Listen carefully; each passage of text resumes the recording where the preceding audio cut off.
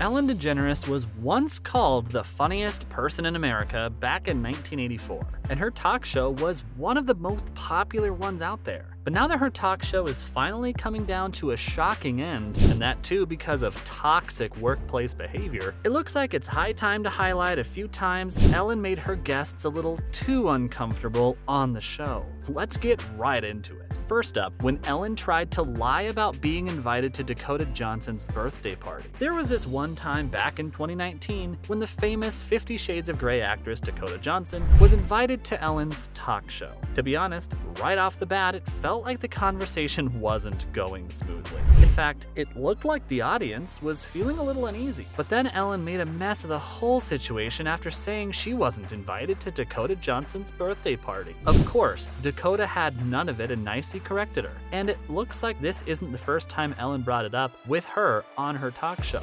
Apparently, the last time Dakota was on the show, Ellen made fun of her for not getting invited to her party, and she took it, but this time she felt the need to speak up about it and share the truth. Apparently, she did invite Ellen DeGeneres to her party. Ellen just never showed up, and that's when the conversation completely went sideways. The talk show host tries to keep the conversation normal by asking why she didn't go, but Dakota replies with an incredulous smile that she didn't know and might have been out of time. But at this point, Ellen had already made Dakota really uncomfortable. Next up, when Ellen couldn't pay for a girl's tuition. This one's a good one, or a bad one, to be honest. Anyway, one time, Ellen invited a girl up on her talk show, and in the conversation it came up that she was actually pre-dental. In response, Ellen commented that she would have to go through a lot of college, and immediately after that, the topic of tuition came up. Shockingly, the girl replied that it was over $50,000, which was obviously a lot.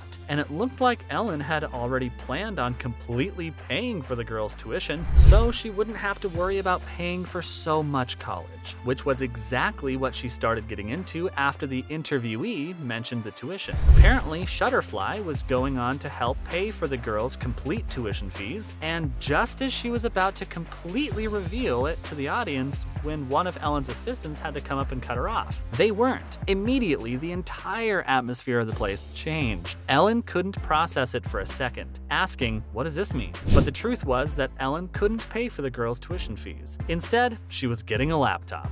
Really awkward. It was even more awkward when the girl shared that she already had a laptop. Coming up, when Ellen got frustrated with a child for talking too much and then mocked him. If you thought the last story we shared about Ellen was bad, get this. Sure, there might be times when Ellen might mock celebrities, but there should be a line. Our favorite talk show host has zero problems with mocking children, too. When she invited a boy, Feng Yi, onto her show, her conversation with him once drifted to her asking the kid how long he'd been playing the ukulele. And like a lot of kids, he talks a lot. Not to mention, what he said had to be translated into his native tongue, Mandarin. Immediately when he did so, Ellen looked visibly annoyed. Also, when she asked Feng if there was any other instruments he wanted to learn, the translator started explaining in Mandarin how much he already knew how to play the guitar. But halfway through, she was cut off by Ellen saying, "It's just one question." Throughout the entire interview, DeGeneres constantly kept asking if it was important to have flexible fingers in Taiwan. But her side comments were probably the worst of all. Things like when she said, "He's a talker, huh?" to the translator.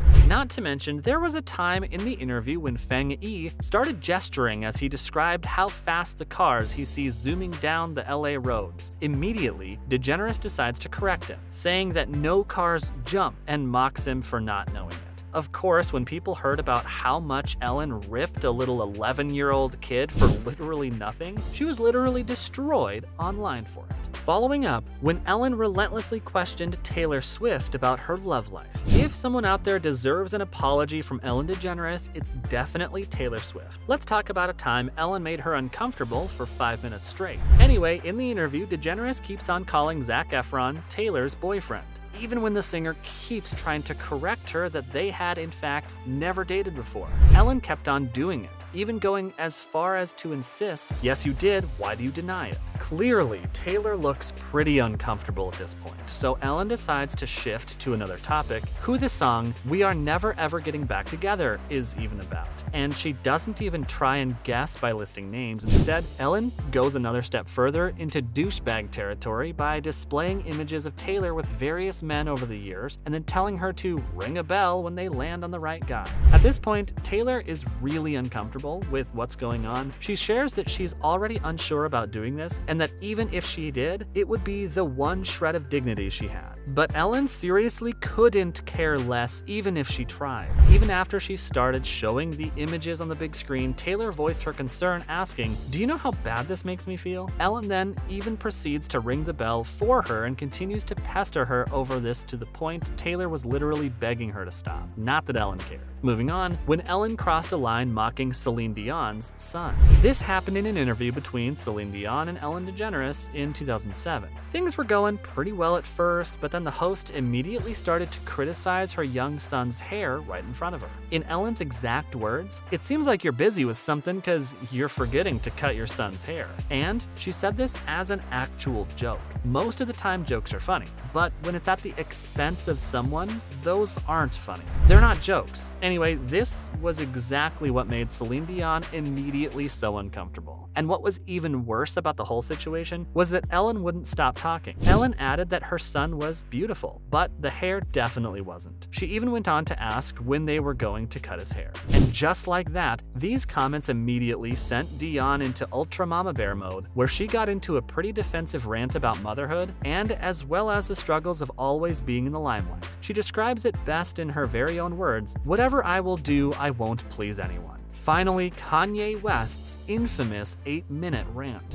One of the most iconic rants ever happened in a talk show between the host Ellen DeGeneres and the no-filter Kanye West. To be honest, we're all pretty used to it at this point that Kanye West is constantly sending out wild tweets and randomly ranting whenever he feels like it. But it actually stalled the Ellen show for 8 whole minutes back in 2016. In this fascinating interview, DeGeneres asked if the rapper had ever regretted any of her previous tweets. And that was right after West, who is 46 years old, went on a non-stop rant about his upbringing, his future dreams for the country, and how he usually acts when he's fidgeting in a car. Kanye West got so into it that eventually the host completely and totally gave up on trying to cut in and gain control of the interview. Of course, West's rant had to eventually end at some point, and that happened 8 minutes later after the rapper ended his outburst by saying sorry to daytime television, and that he was sorry for the realness. Honestly, this might be a list of all the times Ellen DeGeneres made her guests feel uncomfortable, but Kanye West played some sort of Uno reverse card on them, where he made her more uncomfortable about the situation than he felt himself. There might be a lot to say about Kanye lately, but we have got to give it to him for this one. And that's a wrap for this video. Were you surprised by any of the stories on this list? Let us know in the comments below. Make sure to give this video a thumbs up and subscribe to our channel for more videos like this. See you at the next one.